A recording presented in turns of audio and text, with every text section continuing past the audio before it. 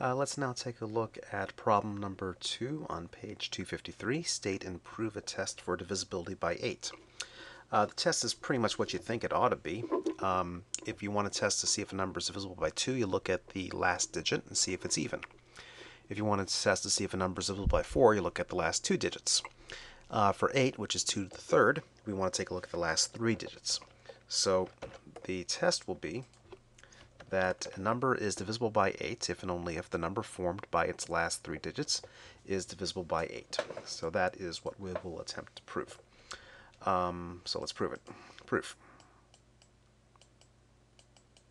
So let n be a positive integer. Then let's take a look at its base 10 representations. So let n be equal to a sub k times 10 to the k plus dot dot dot plus a sub 4 times 10 to the third plus, or 10 to the fourth, pardon me, 10 to the fourth plus a sub 3 times 10 to the third plus a sub 2 times 10 squared plus a sub 1 times 10 plus a sub 0. Then 8 divides n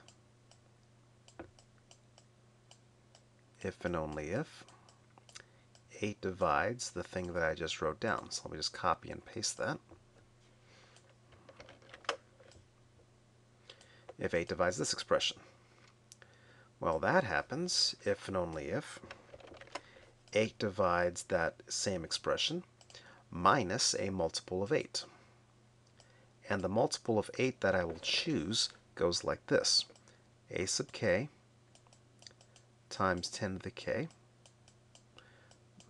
and then let me subtract off a sub 3 times 10 to the third, and stop there. Now, why is this a multiple of 8?